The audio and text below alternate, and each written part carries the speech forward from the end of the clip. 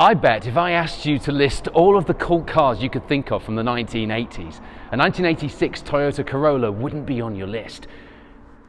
It doesn't talk, it hasn't got guns or a time machine, and it wasn't made famous by an inquisitive bloke with a big moustache and tight tennis shorts. Yet somehow this seemingly run-of-the-mill coupe with its typically uninspiring Japanese 80s styling has become one of the most sought-after performance cars to come out of Japan, like ever.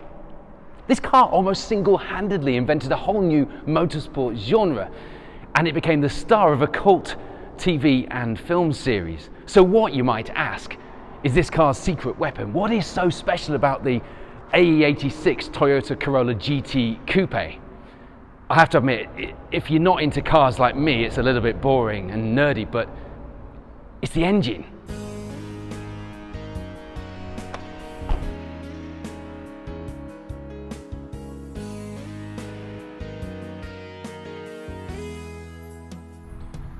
And this is the engine, obviously. It's a 1.6 litre 16 valve twin cam. It's good for 124 brake horsepower. And there was a poster campaign by Toyota at the time that read, "Fact, the most advanced 16 valve 4-cylinder production engine in the world." The problem with that claim is that it came 20 years or so too late. You see, the 4AGE engine in the AE86 Corolla is, to all intents and purposes, a production version of the Cosworth BDA that was built for the Works Rally Ford Escorts in the mid-60s. It's got the same bore and stroke, the same valve and port sizes, and the internals look remarkably similar. As far as the Escort is concerned, the BDA transformed a humble family saloon car into one of the most formidable and popular competition cars on the planet. And Toyota was hoping that this 4AGE engine could do the same for its Corolla. In other words, none of this was by accident.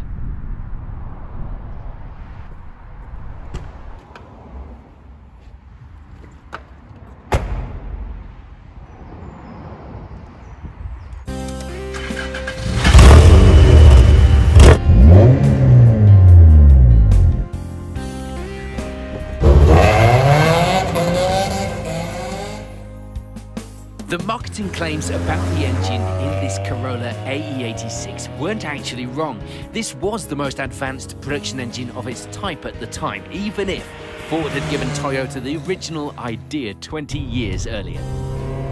At a time when a switch to front-wheel drive and a growing motoring social responsibility was seeing a definite toning down of most manufacturers' marketing, Toyota unapologetically focused on performance for the AE86, with horses coming out of bonnets and endless references to this rather curious engine spec.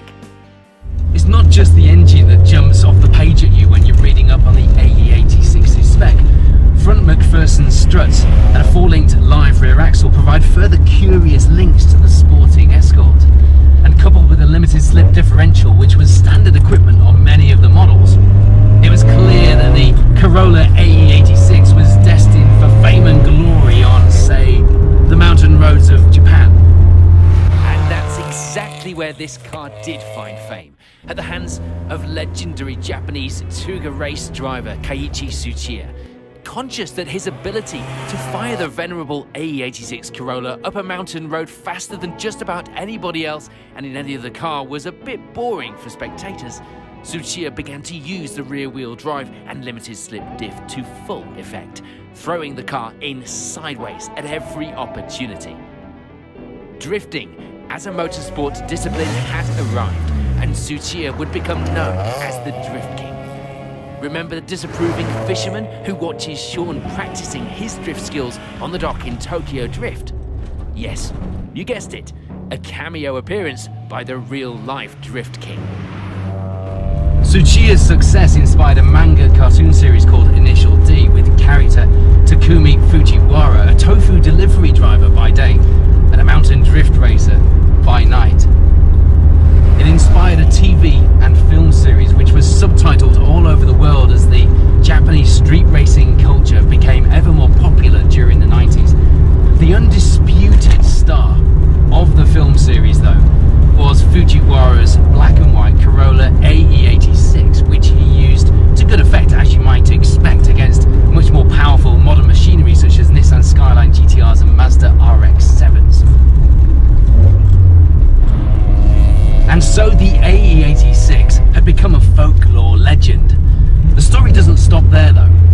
Because there's a place in the world where the GT Coupe AE86 Corollas are even more of a cult hero than in their native Japan. Ireland. Perhaps we can trace this phenomenon back to 1985, when Per Eklund took a Corolla to the British Open Rally Championship title. Whenever or however it began, one thing is for certain. A big part of the reason you'll struggle to find an original, unmodified AE86 for sale anywhere in the world is the car's popularity in Ireland as a rally car. You'd struggle to find an issue of motoring news in the 90s or early 2000s without a photo of that boxy front grille exploding out of a water splash on a night road rally, or that four-linked rear end smoking its tyres on an Irish lane in front of a rapturous crowd. Ireland has become something of an AE86 Hoover. The slightest whiff of one for sale and the ferry's booked, and it's pushing the prices up. £5,000 will get you a very rough example. You're talking 15 grand and above if you want something half decent and original. And it's not because they've all been turned into rally cars and crashed. In fact, there's a big event every year in Mondello Park called 86 Fest, an original. And it's the biggest gathering of AE86 Corollas in the world.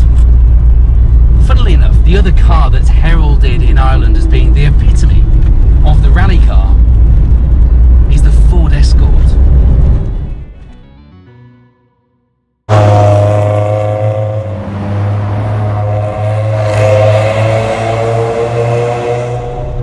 The car I'm driving is a Japanese import, and though it's pretty close to UK spec, the purists would spot nerdities such as the brown tinted glass and the bigger electric door mirrors, the repeaterless front wings.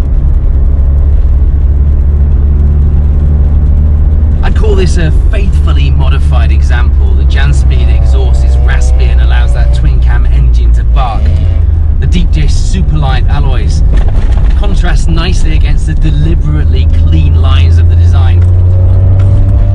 And the lower suspension make the most of the sharp, responsive chassis. It doesn't feel like an engine with only 120 odd horsepower though, it just feels like it wants to rev, just like the BDA did.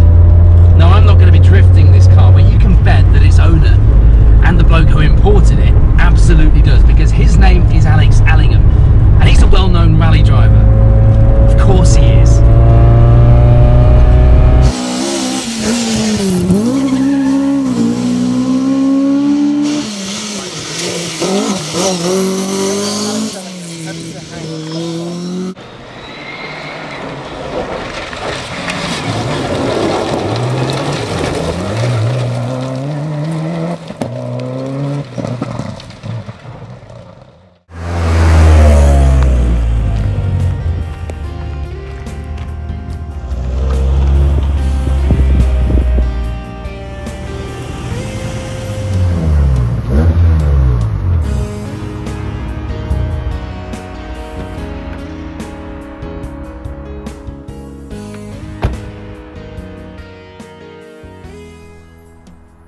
The Corolla AE86 has been described as Toyota's evolution of the Escort RS1600, which in isolation is a bizarre notion. Are you telling me that the bloke in charge of the design department at Toyota in the mid-80s was so misty-eyed about the success of the Rally Escorts that he managed to persuade the suits at Japan's biggest car manufacturer to produce a tribute act? No. The similarities between the sporting Escort and this AE86 Corolla can more easily be described with a bit of Japanese pragmatism. You see, the humble Escort became so popular and so successful because it was simple. Perhaps Toyota realized that as cars were becoming more sophisticated and more focused on luxury and comfort and economy, a lightweight, practical performance car that handled well, had a fair amount of power, and borrowed a few well-proven fundamental mechanical principles would be good for business. Fast forward to 2022 and just imagine if, amidst the sea of EVs and overly sophisticated and frankly unnecessary SUVs, there was a performance car still living by those principles, taking the performance car market by storm without reinventing it. There is one, you know, and it's a Toyota. That's legacy, that is.